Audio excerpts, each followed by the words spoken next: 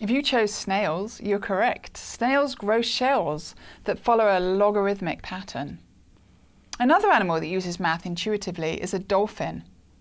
Dolphins, like spiders, use math in amazing ways. They actually find each other in water by making clicking sounds, and then as the sound waves travel, they hit the other dolphin and rebound back. And the first dolphin uses the length of time it takes for the sound to come back, as well as the quality of the sound, to work out where their buddies are. Did you know dolphins could calculate with distance and time? If they could also speak human, they could be your algebra teachers.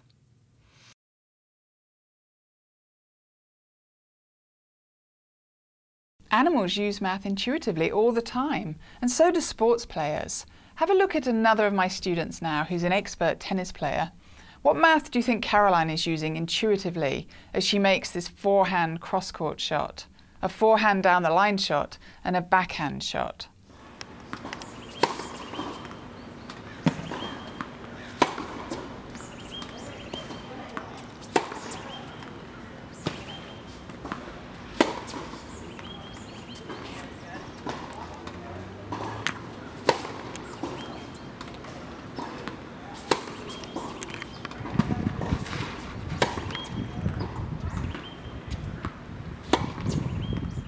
You probably noticed that the angles Caroline chose were really important for the shot she made. She was intuitively using other math too, such as distance and time. If you play or watch soccer, you will know that soccer is also about angles.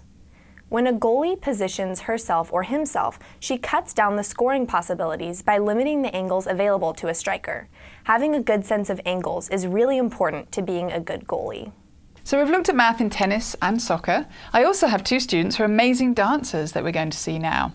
So first we're going to watch KK and Erica perform a partnering dance sequence and think about the maths involved.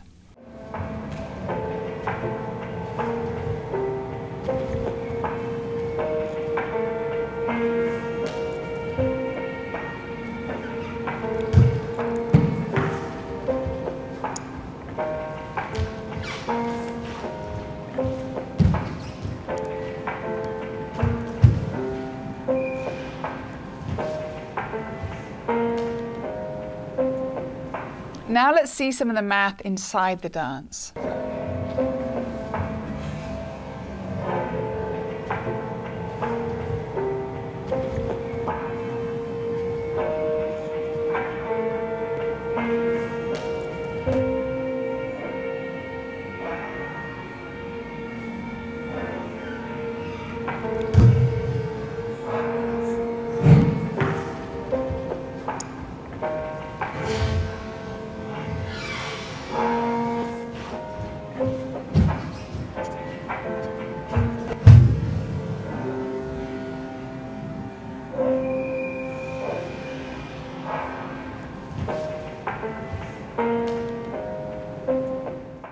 Now it's your turn to think about the math. We have a couple of short clips for you to watch, and first we're going to watch Erica performing some ballet.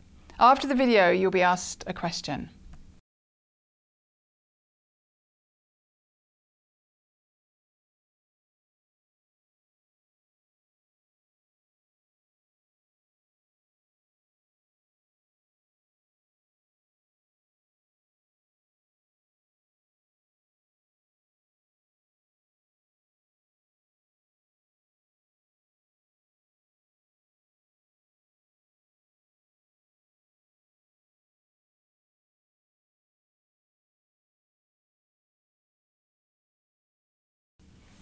We see lots of math in that clip. Maths of patterns, balance, and angles, for example. Let's think about the angles for a minute. Which angles did you see in the ballet moves?